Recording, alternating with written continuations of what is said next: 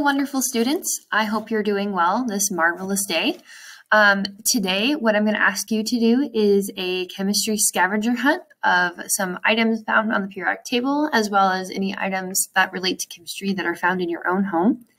And then I'd like you to work on any missing assignments because the end of the quarter is coming in just a few days, and we want to make sure that your grades are all caught up. So in Google Classroom is a doc titled Periodic Table Scavenger Hunt. Some of the questions you're going to have to open up your periodic table in ptable.org, which I'll attach to Google Classroom.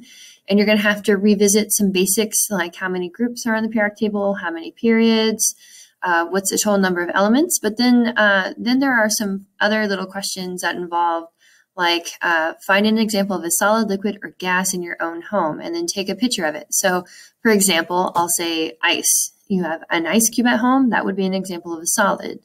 You turn on the water faucet, that would be an example of a liquid. And so you'll have to like come up with some of those.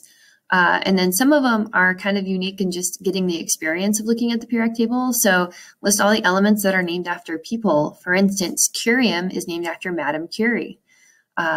And so on and so forth. Find an object made of aluminum in your home and take a photo of it and place in the box. So that could be something like an aluminum can or aluminum foil.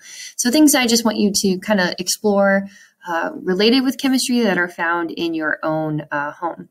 And then I have here a bonus. See if you can figure out these periodic table puns. Okay, so these are things that have to do with the elements, and you kind of have to guess what element they are. Okay, so that's pretty much it. I hope you have a good day, and I'm looking forward to seeing you again. So bye.